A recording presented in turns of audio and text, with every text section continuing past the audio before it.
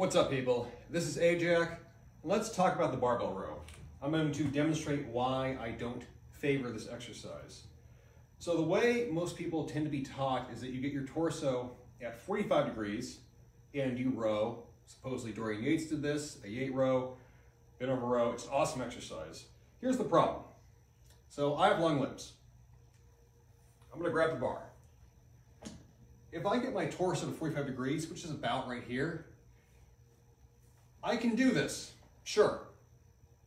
But the limiting factor right now is not my lat back strength. This is a very poor lat exercise in terms of the biomechanics.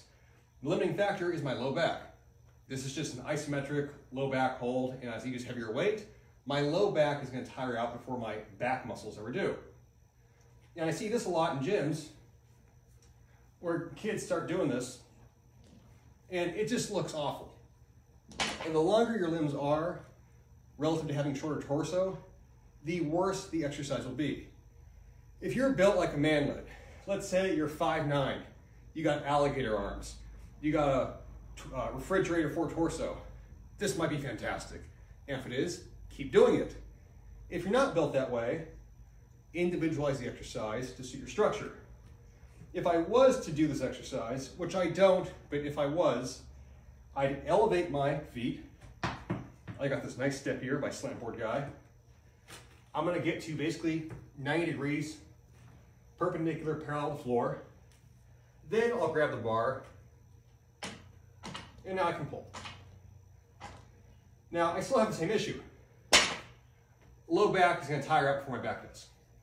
Then, if I really insist on doing this, or if you wanna do an explosive pendlay row, now I can.